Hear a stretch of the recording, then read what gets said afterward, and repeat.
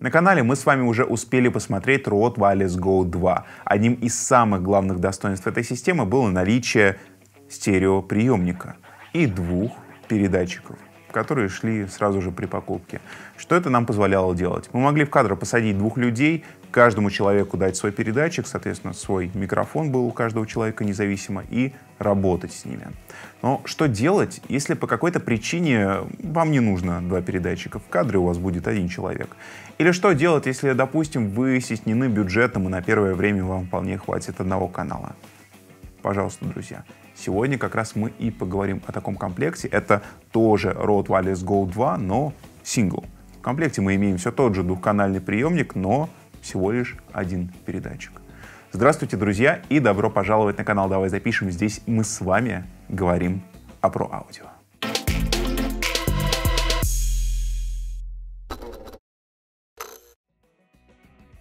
Наш кадр преобразился, на столе я разложил все то, что мы с вами получим в комплекте. Давайте смотреть и разбираться. Ну, первым делом это, конечно же, наше сегодняшнее устройство. Я напомню, что приемник и передатчик. Каждый в единственном экземпляре. На петличный микрофон не смотрите, мы его добавили уже чисто от себя, чтобы послушать, как вот это все работает с петличкой. Но об этом чуть-чуть попозже. Также ветрозащита в размере 2 штук. Одна основная, вторая запасная, если вдруг основную по какой-то причине вы потеряете. Есть вот такой чехол, мягкий кошелечек, куда можно достаточно комфортно расположить как приемник, так и передатчик и брать куда-нибудь их в дорогу, к примеру. Далее провода. 3 провода. 2 провода USB Type-C на Type-A для зарядки, для обмена информацией и, естественно, для обновления прошивки. И вот такой небольшой проводочек TRS на маленький TRS для того, чтобы подключать все это великолепие, но вернее приемник к вашей камере. Ну и не только к камере. Вернемся к петличке, потому что это наш основной звук, по крайней мере сейчас, и поговорим немного о ней. Мы взяли обычную петличку от Rode с разъемом TRS и подключили ее на вход Wireless Go 2, на вход передатчика. Здесь у нас есть разъем 3.5, маленький джек стандартный, куда можно подключать петличные микрофоны. Кстати, также здесь есть и встроенный микрофон, который мы послушаем чуть-чуть попозже в виде такого дополнительного теста. Ну а пока давайте останемся по звуку на петличном микрофоне. В нашем обзоре на версию с 2 передатчиками мы пользовались аудиоинтерфейсом, который встроен в сам приемник. Грубо говоря, это не полноценный аудиоинтерфейс, потому что здесь только каналы на вход, каналов на выход у нас нету. И сами разработчики такую вещицу, такую функцию называют не иначе, как цифровой выход. Давайте посмотрим. Он располагается у нас сбоку корпуса. Здесь есть и 3.5 разъем, чтобы подключиться, например, к линейному входу на камере с помощью провода комплектного, такого красненького, вы его видели чуть ранее. Ну и есть Type-C разъем для зарядки, для новой прошивки, для соединения с компьютером и, в частности, для того, чтобы пользоваться вот этим самым устройством в качестве внешнего аудиоинтерфейса для записи звука. Можно пользоваться на macOS, можно пользоваться на iOS и можно пользоваться на компьютерах под управлением Windows, что, я напомню, мы и делали в том самом ролике. Для сегодняшнего ролика мы воспользовались еще одним способом записи напрямую в передатчик. Как это все работает? Внутри каждого передатчика от Rode Wireless Go есть небольшая память, на которую можно производить запись звука. Мы выбираем с вами формат, и запись как бы идет по кольцу. Но стоит отметить, что у вас быстрее, скорее всего, сядет батарейка, чем вы заполните эту запись, потому что та же самая батарейка работает до 7 часов, один полный заряд. Вот. А запись, как заверяют производители, от 7 часов и далее. Так что по поводу места, я думаю, волноваться не стоит. После этого, после момента записи, мы можем с вами зайти в контрольную панель, произвести экспорт. Это все я вам покажу, как работает чуть-чуть попозже. В целом, такое устройство вполне можно назвать миниатюрным рекордером с петличным микрофоном, которым мы сегодня для чистоты эксперимента и решили воспользоваться. Отдельного внимания заслуживает и формат сегодняшних устройств, потому что они действительно миниатюрные. Опять же, если сравнивать с полноразмерными передатчиками и приемниками, даже поясными, здесь мы имеем очень и очень миниатюрную картину. 45 миллиметров Это каждая из сторон, ну, примерно 45 миллиметров, чуть-чуть поменьше там даже, наверное. По толщине это где-то 18 миллиметров. Ну, вы сами можете понять, что это действительно очень и очень маленькие вещи. Для удобства сзади корпуса, кстати, и там у нас есть прищепки. Можно прищемить на одежду и закрепить устройство на ведущем очень надежно. Ну или прищепка на приемнике позволяет этот самый приемник крепить в холодный башмак сверху вашей камеры. Ну и по управлению стоит отметить, что у нас и на приемнике, и на передатчике есть несколько кнопок, которые позволяют нам очень удобно управляться. Здесь универсальная кнопка, которая программируется, она же есть и на передатчике. Ну и здесь у нас есть еще пару кнопок, которые позволят нам управлять сигналами, идущими на этот рекордер. Можно мьютить, можно переключаться между двумя каналами, потому что, я напомню, это все-таки стереоприемник. На самом экране также мы можем увидеть всю необходимую нам информацию, уровни сигнала как для первого, так и для второго передатчика, если в своей работе вы используете сразу два передатчика. Отдельные особенности по управлению, такие более тонкие настройки у нас открываются, если мы с вами устанавливаем Road Central, это специальная программа для работы с этими устройствами, и подключаем, ну, к примеру, приемник. Давайте посмотрим, что же у нас на экране. Помимо настроек яркости есть управление усилением, громкостью микрофонов. 3 позиции — тихо, средне и громко, а также продвинутый режим с более тонкой настройкой в децибелах. Далее можно выбрать, будут ли два канала писаться раздельно или вместе. Эта функция будет нам полезна при работе с двумя передатчиками. Можно активировать функцию Safety Channel и запрограммировать главную кнопку приемника либо на работу подсветки, либо на постановку меток в файле. В самом низу точное время на устройстве и актуальная прошивка. Очень удобно, что в этой самой программе мы с вами можем накатить актуальную прошивку как для приемника, так и для передатчика. Кстати, о последнем. Давайте на этот раз подключим передатчик и посмотрим, а что же нам выдаст Road Central по этому поводу. Если вы ввели какие-либо записи на память передатчика, то именно в этом окне отобразятся записанные файлы, прямо списком. Чтобы получить файлы на компьютере для дальнейшей работы, экспортируем в удобном формате и в удобное нам место. Зайдя в более детальные настройки, можно найти и само управление записями. Штатно они отключены, а в активном состоянии имеется 2 режима работы. Следующая функция — аттенюатор, если вдруг у вас идет перегрузка по входу. Настройка яркости, сменное значение кнопки на корпусе. Ну, ставим метки, мьют микрофона, либо полностью отключаем ее для защиты от особо ярых нажимальщиков. Оставшийся заряд батарейки, которая заряжается, когда устройство у вас подключено к компьютеру. Выбор качества записи, от которого зависит, как долго мы сможем писать на передатчик. Далее состояние батарейки, время и прошивка, все как и на приемнике.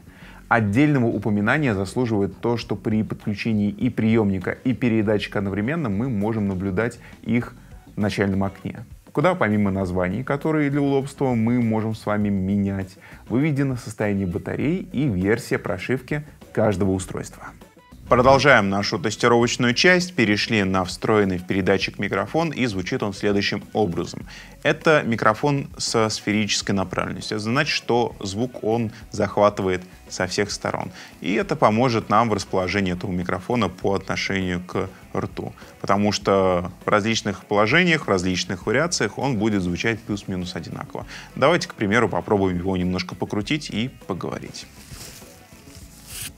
Сниму его с прищепки, немного покручу, вот он посмотрит на вас, он посмотрит на меня, он посмотрит так, посмотрит сяк, вот так, куда-нибудь сюда уедет, куда-нибудь сюда приедет. В общем, вы слышите, как меняется звук в зависимости от того, как микрофон расположен по отношению к моему лицу.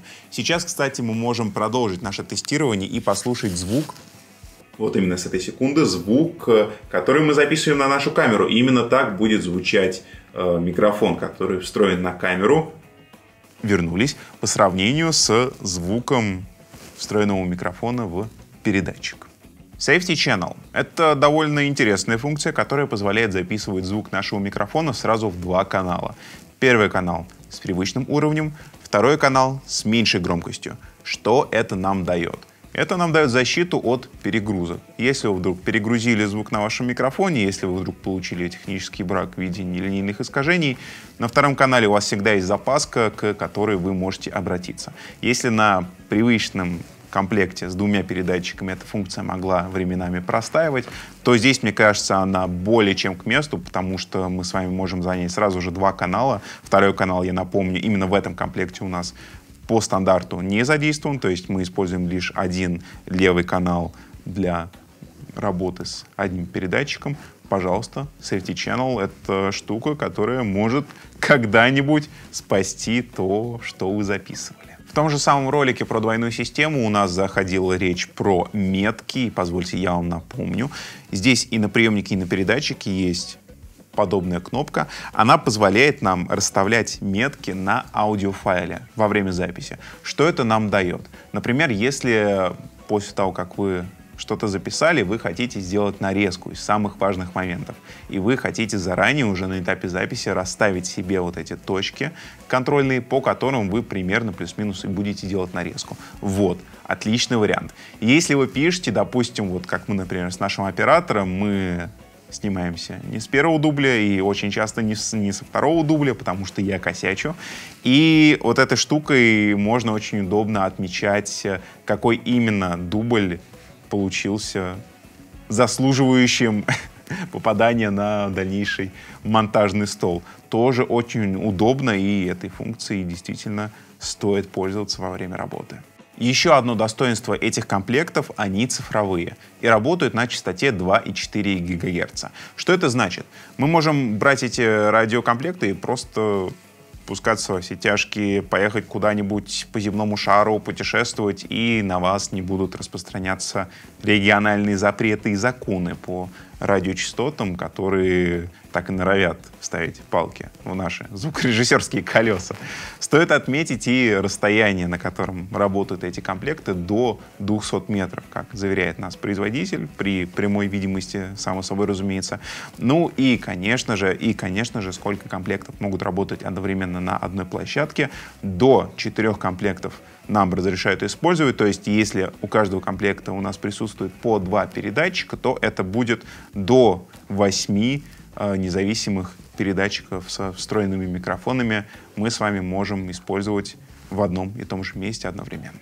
Логично, что вторая версия Rode Wireless Go отличается от первой, и я предлагаю вам вкратце поговорить об этих самых отличиях. Я себе даже тут небольшую шпаргалку заготовил на эту тему. Итак, первое — это ветрозащита.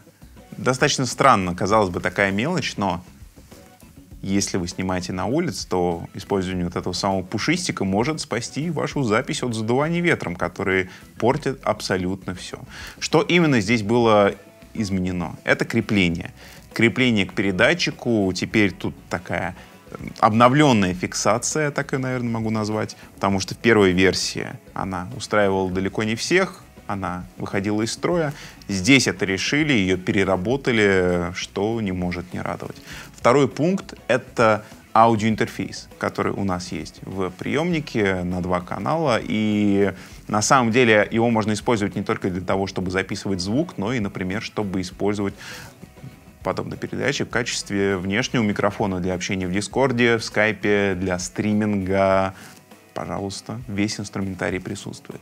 Третий — это дальность работы комплекта, потому что, как я вам озвучил, это до 200 метров, тогда как первая версия работала до 70 метров. Действительно ощутимый скачок. Следующий пункт — это 2 канала. Это двухканальный приемник. То есть мы сразу можем работать с 2 передатчиками на одном приемнике. Ну и последний пункт — это работа в контрольной панели, а из этого вытекает куча всего, и какие-то подстройки, и редактирование. Все, что мы с вами смотрели вот в контрольной панели, все это появилось благодаря работе с этой самой контрольной панелью. Если вы понимаете, что для бодрого старта вам будет достаточно всего одного передатчика, то такой комплект действительно имеет право на жизнь. Если, опять же, я повторяю, вы стеснены по бюджетам, и у вас сейчас есть деньги только на один передатчик и стереоприемник, но в дальнейшем, возможно, вы докупите еще один передатчик, пожалуйста, опять же, такой комплект будет только в помощь. Ну, стоит поговорить про плюсы. Естественно, это встроенный микрофон, то есть мы уже сразу из коробки получаем возможность производить запись. Встроенный рекордер в передатчик, который мы сегодня использовали на протяжении всего ролика. За все время использования у нашего оператора, потому что он у нас выступил таким экспертом по этим самым радиокомплектам, у него, в принципе, каких-либо нареканий не возникало.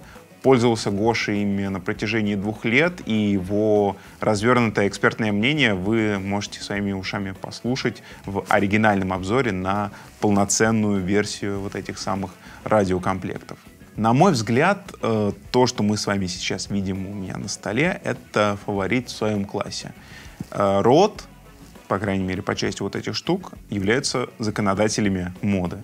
И, как мне кажется, еще пока что их никто переплюнуть не смог. С другой стороны, возможно, вы думаете иначе. Напишите об этом в комментариях.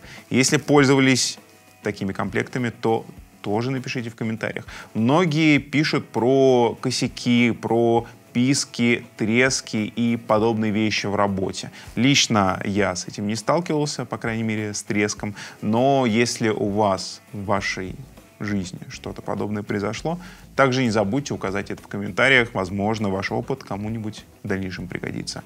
Друзья, я напоминаю, что это был канал «Давай запишем». Я напоминаю, что здесь мы с вами говорим про аудио. Я напоминаю, что за мной можно следить в моих соцсетях. Все ссылки вы прямо сейчас видите на своих экранах. А я не прощаюсь с вами, а говорю лишь до свидания. До встречи в следующем ролике. Для того, чтобы делать запись нашего голоса. Нашего. Мы. Ну ладно. Так. Для записи нашего голоса. Но, почему я говорю нашего? Персона голубых кровей. Вылазит от этого, вылазит. Аристократ. Смерды.